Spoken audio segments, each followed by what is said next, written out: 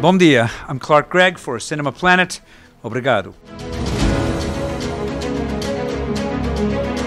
All right, so ever since the first season, the show has evolved so much, and especially now with the fifth season, you're now in space, in the future. This has got to give you and the writers a lot of liberties with the storytelling. So how much liberty does it actually give to you and the writers for you to go into the future with these characters?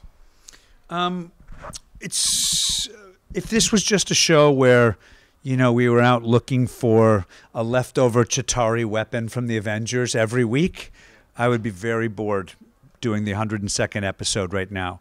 Instead, and it's really the writers and the Marvel TV, Jeff Loeb, Megan Bradner, they decided to take chances and to tear the whole thing apart and start a new run. Like in the comics, you go one run and then you move to another one, different villains.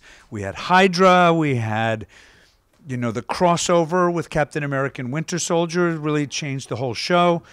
And then lately it's really been, the show has become about parts of the Marvel Universe people don't get to see in the movies so far, LMDs.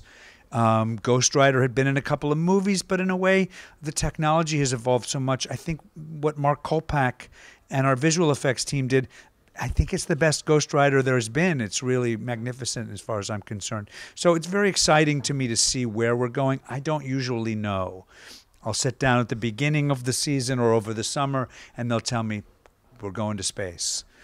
Or they shot that scene at the end of the thing where I'm looking out the window in space, and I said, okay, where is that? And they said, there's only a little, we're going to tell you now. Partly because they don't know. They have an idea where we're going, but then they have to write it. And I know that once we got into future and time travel, they wrote themselves into a very difficult place. And I've seen them walking around trying to figure out where we're going, and it's exciting. Especially in the first 3 episodes. I didn't notice this so much on the 4th. Coulson has a lot of lingering shots on him whenever information is provided to him. And so I'm like, he knows something. So does Coulson know something more than he lets on? And does Clark know something more than that we have already seen? I found early on that I didn't like knowing too much. I liked knowing basically what Coulson knows. Every once in a while they need to tell me this is what's about to happen.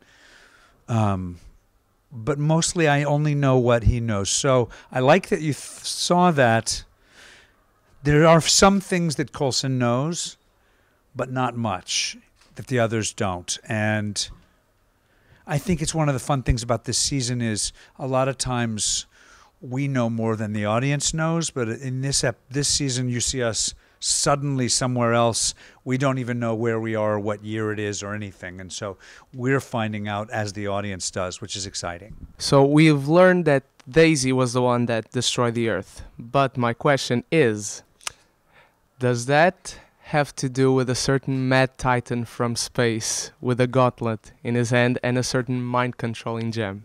I mean, that would be very exciting. Again, that would be one of those things that they haven't told me yet. I suspect that Thanos, who you're talking about, will be very busy with, I think, not just the Avengers. I mean, Black Panther, who's I guess now going to be an Avenger. Everybody, Spider-Man, everyone that I know about, Ant-Man. You know, I wouldn't be surprised if Daredevil, I don't know, everyone is going to be fighting against Thanos.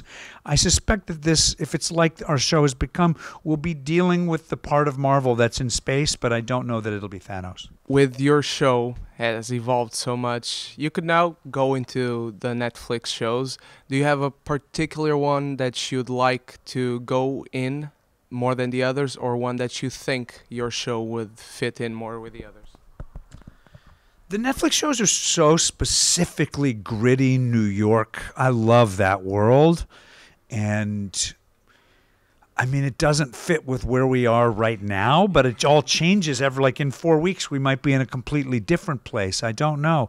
I mean, I'm torn about this. I love those shows. I'm a big fan of Charlie Cox and Daredevil and Jessica Jones and Luke Cage, and The Defenders was really cool. And yet I haven't gotten to because we've been working so much, but John Bernthal's terrific. I can't wait to see it.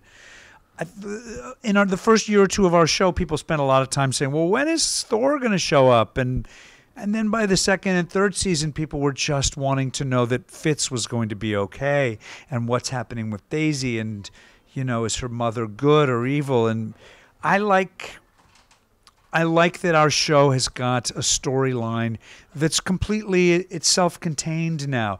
We get to play with things in the Marvel Universe like the LMDs, like the framework and things that our show exists on its own. So if we get some crossovers, great, but I don't need crossovers for crossover's sake. Yeah. You know what I mean? Just when it could tell a great story we haven't told before. Last question. The 4th episode ends with Fitz taking off the mask. What's up with that? What I know, Fitz takes off the mask, and I believe he suggests that Daisy's fight should be to the death. So we don't even know if this is framework Fitz, who's evil, or regular Fitz.